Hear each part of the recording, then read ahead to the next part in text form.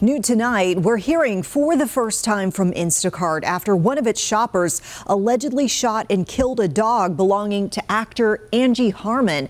This happened at her Charlotte home over the weekend. The former Law & Order star wrote on social media her family is traumatized and devastated. She said a person making a delivery to her home, quote, got out of his car, delivered the food, and then shot our dog.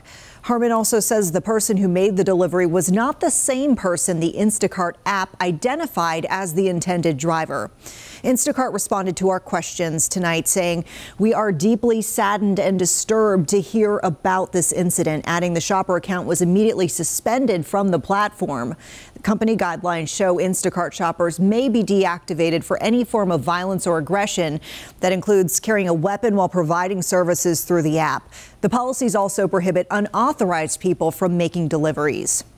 Now, Harmon's social media posts also claim that police let the driver go because he claimed self-defense. So we reached out to CMPD. The department tells us it responded to the home. A police report we obtained classified the incident as non-criminal. Harmon said her security camera did not record the event because it was inside charging. Of course, we'll follow the story closely and we'll bring you updates as we get them.